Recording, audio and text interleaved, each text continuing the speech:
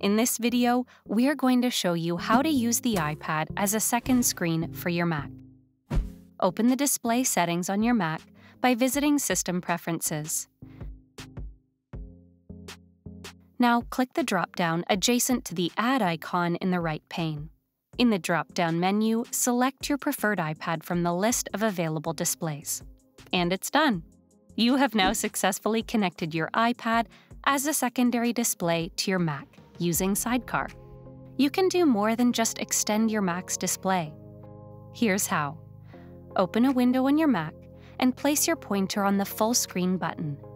Now select and click on the Move to iPad option in the drop-down menu to move a window between your Mac and iPad.